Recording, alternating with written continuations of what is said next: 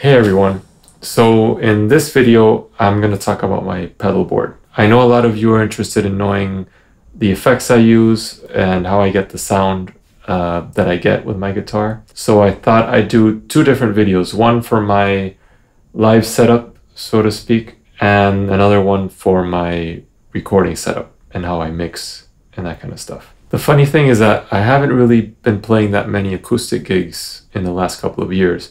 So I've never really had a live setup until fairly recently. With the pandemic, I started doing these monthly live streams. So I really needed to have, all my effects laid out so I could easily use them with any song. So there's really something fairly recent. So it's still kind of ongoing. I'm still changing things up. But I think I found a relatively stable setup. So I wanted to share that with you. So I'm going to go through each effect, explain how I have it set up, and show you how it sounds. So let's get started. All right, so here's a pedal board, and right now I have all the effects off, and I'll turn them on one by one so you can hear how they each sound and how they add to the guitar sound, most importantly. The only thing that's on right now is this one, which is the Headway EDB-1 preamp. Basically what this does is it takes the two pickups. I talk more about the pickups on the video on my guitar if you want to check that out. I'll put the link in the description. But it takes those two pickups and I can blend them how I want and EQ them. So this preamp is, I'd say, 80% of the whole sound. I mean, it's really the basis of the whole thing. Let me put each pickup separately so you can hear them. This is the DiMarzio Black Angel, which is the magnetic pickup.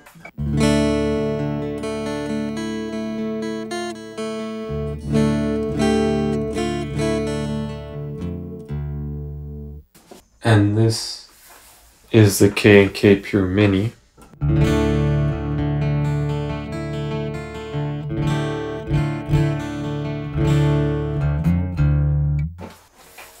And this is the two of them together.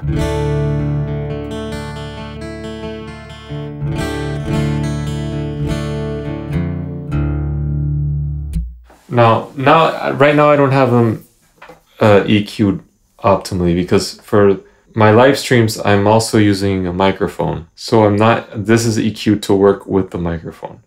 And I'm actually using a lot more of the Black Angel and less of the K&K. If I were going straight to a board and you were only listening to the pickups like we're hearing right now, I'd balance them differently and EQ them differently. But this is how I have it set up right now. EQ wise, I'm cutting high mids to get sort of that nasal sound that you sometimes get with acoustic pickups, and also a little bit of the low mids, although that's not that necessary with the Black Angel. If I were using more of the K&K sound, I'd probably cut the low mids a lot more. And I'm bringing up the lows and the highs just to add a little excitement to the sound. All right, so that's basically how I take the two pickup signals and get them together. Now, before I go into this preamp, the Black Angel goes through this distortion here. That's a Mooer Cali Mk3.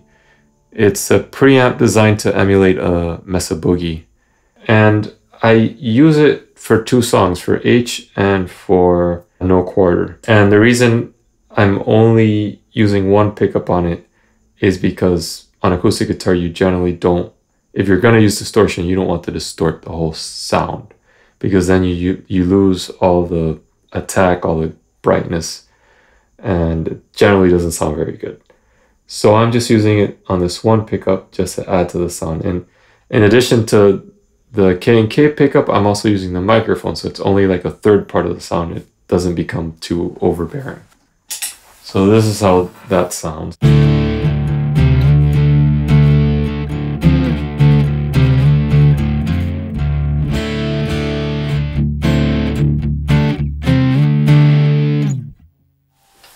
Now, keep in mind, this isn't the ideal pedal for this. I'd probably use something else, but with what I have available, that was the best option. So I'm using it for those songs. It does the job, but honestly, I'm still looking for the perfect distortion pedal, for at least for that kind of really distorted sound. All right, so then after the preamp, we have both pickups sounding together, and we go to the compressor. This is a HyperGravity by TC Electronic, and the reason I like this pedal and the reason I got it for acoustic guitar was for two reasons.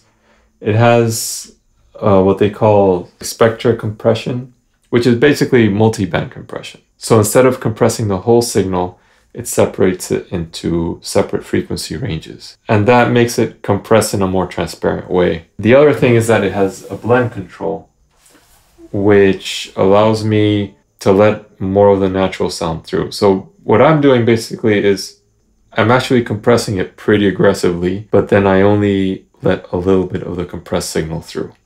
If you look here at the blend, I have it almost at 8 o'clock.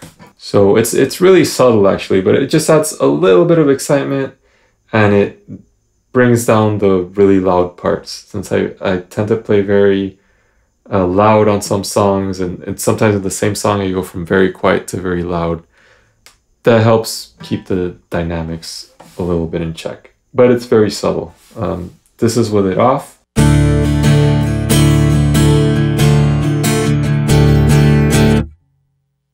And this is with it on.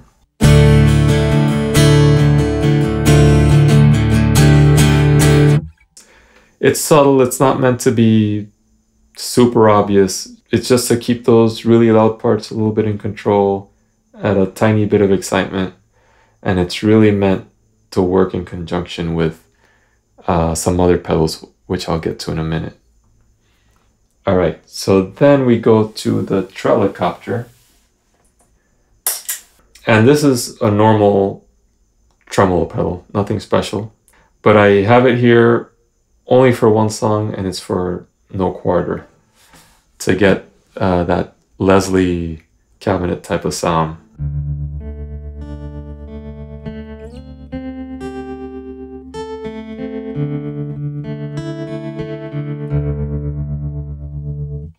I don't have a rotary pedal or anything like that, so that's the closest I could get with what I have here.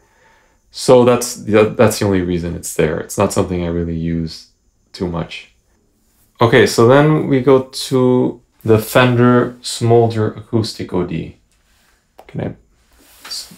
This one over here. This is a really cool pedal.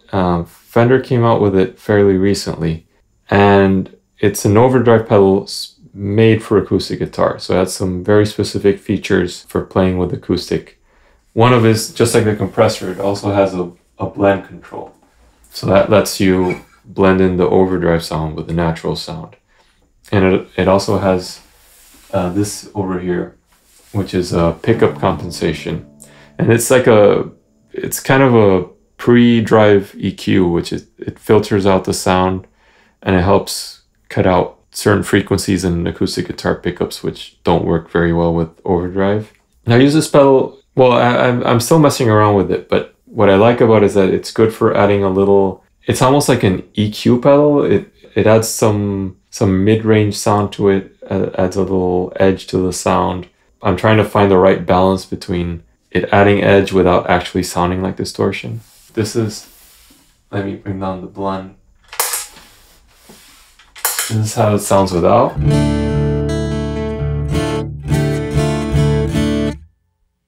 And with.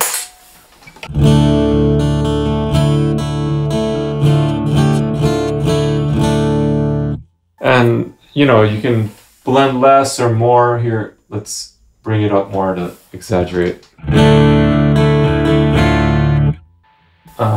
It also has EQ if you want to change the sound of the drive, but right now I have it not, you know, I try to keep it fairly subtle, not really in your face, just to add a little more edge. And then I'm using it, like I was talking about earlier, I'm using that together with the compression and even with this other distortion to control the amount of, how much drive I want to add to the sound, you know. So depending on the song, depending what color I'm going for, I use these different pedals in combination. And then that brings us to the DECO, which is next. Let me turn this one off. I don't really have this one on all the time. I just use it for certain moments. But the DECO I do have on all the time. This is basically a modulation pedal. It emulates the old tape machines. The way in the studio, the way you'd get a lot of modulation sounds was by using two tape machines and putting them out of phase with each other, or putting one kind of a little bit slower than the other. And you'd get like chorus effects, phasing effects, flanger, and even slapback delay. So basically here, by controlling this knob, this controls kind of the delay between the two tape decks, and you get different kinds of modulation effects with that. So I have it around here, which gives me kind of a flanger type sound, and I can blend it with a guitar with a natural sound. This is how I have it.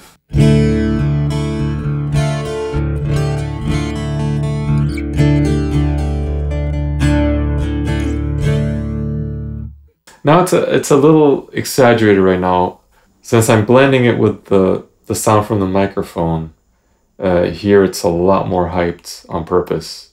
I know it because I know it's gonna get lost if I try to be too subtle. But I basically have this on all the time. I'm a big fan of having some kind of modulation effect. It helps the guitar sound bigger, and it adds some nice movement, and I don't know, I just like how it sounds. So I always have this on. And then the other part of this pedal emulates tape saturation, which again, I'm using in a subtle way. I'm not like overdriving it like crazy, but it adds another level of drive and another level of compression to the sound.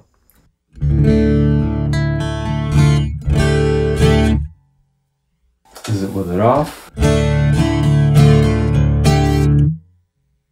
And on.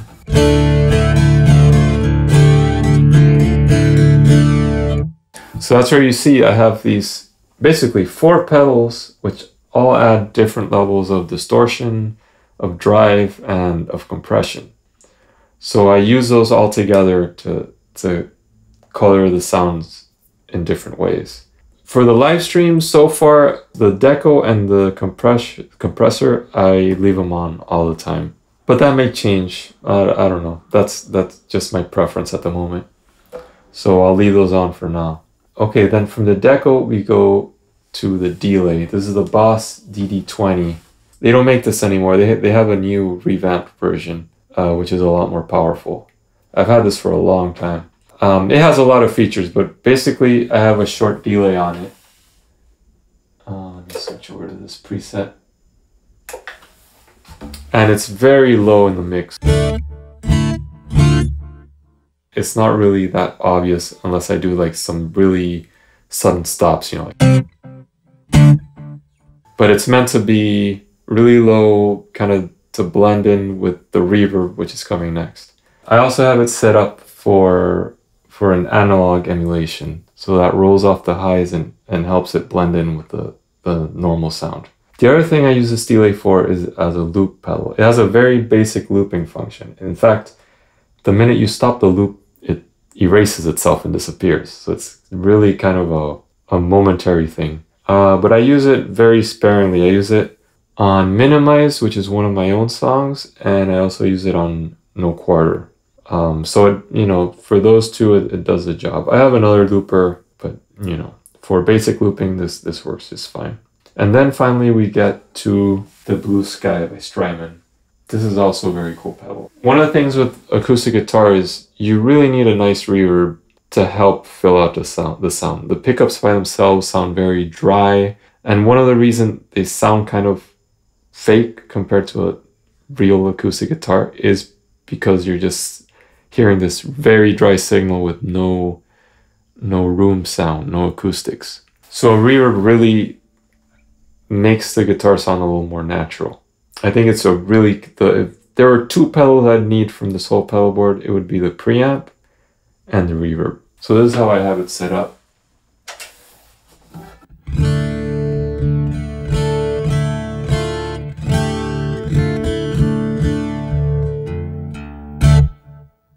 Again, this is, since I use the microphone on the live streams, I probably have it a little higher than I'd normally have it. I have the mix here at 10 o'clock, and the decay is fairly long. And then this reverb also has a shimmer effect, which I use on some songs.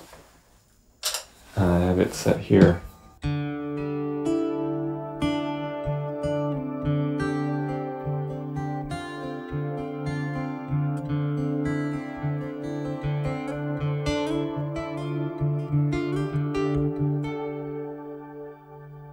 It's very beautiful. I try not to overdo it. I use it on You Are My Natural Selection. And sometimes when I'm playing, I like to turn it on in certain parts just for effect. It's a really cool effect. I like it a lot, but it's not something you'd want to use all the time because it can get old pretty fast. All right, so that's my pedal board. In a future video, I'm going to talk about the recording process and how I mix, and you'll see that there's actually a lot of similarities. A lot of what I do with my effects is trying to recreate what I'm doing when I'm mixing. So that'll be the next video I do. In the meantime, if you have any questions, let me know in the comments. And don't forget to subscribe if you haven't already. And if you want to be notified about my live streams, be sure to hit the notification bell. And that's it. See you next time.